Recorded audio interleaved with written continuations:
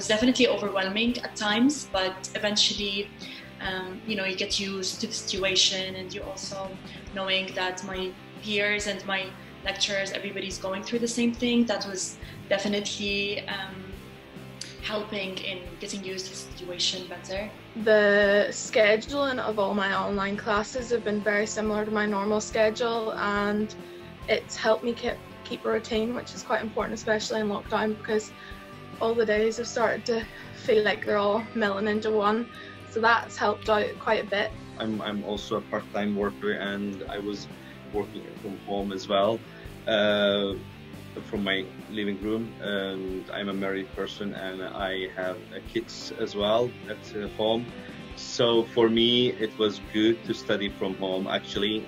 During this lockdown, I felt it's been so much better because, like, as soon as I would wake up at 8 o'clock, I would have my breakfast. At 9 o'clock, I would go straight to my desk and I would just start work straight away, and there would be no other distractions, or there would be, like, I wouldn't have to go anywhere. I could just, focus completely on my work. So I think that's been very beneficial for me. It's not ideal, obviously, that it's going to be going on into second year as well, but I mean, it's manageable, it's completely fine.